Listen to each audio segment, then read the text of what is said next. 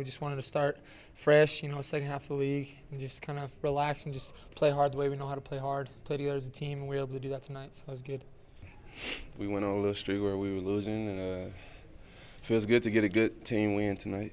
Got the second half of the league starting tonight, and I thought our guys were really engaged and really played hard and gave themselves a chance to win. No, not necessarily forgot. It's been a while, which isn't good. But it was nice to have that feeling of a little bit of comfort and security, and just have to close out the game, and we closed it out the right way, so that was good.